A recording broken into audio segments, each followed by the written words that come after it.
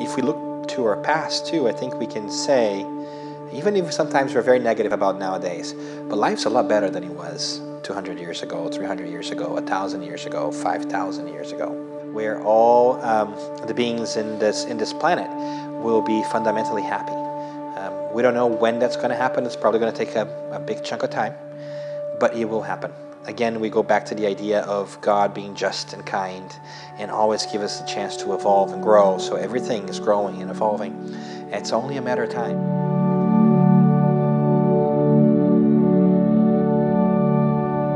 So we are really reassured and happy and willing and eager to get to that point. And what we will take is each one and all of us putting in our work.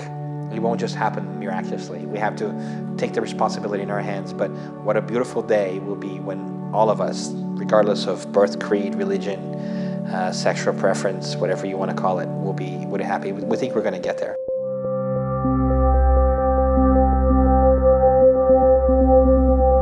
I believe that diversity is the way.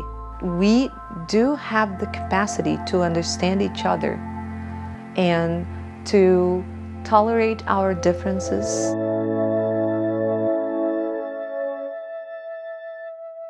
In Spiritism, one of the things we have learned is that all of humanity is destined for happiness. All of us is one of the divine natural laws, which is the law of progress, which means that we must move forward. We do not believe in regression. We do not believe that we can go back and undo and unlearn what we have learned. And that's perhaps one of the most touching pieces about divinity in general when you think about it, is ultimately we're all condemned to be happy. It is just a matter of how soon will it happen, and that's up to us. Each one of us can do their best in getting there, so we can either speed that up or slow down the process, but we will get there individually and globally as well. I think, yes, there is chaos, but I think there are more wonderful things going on, good projects, and towards peace, harmony.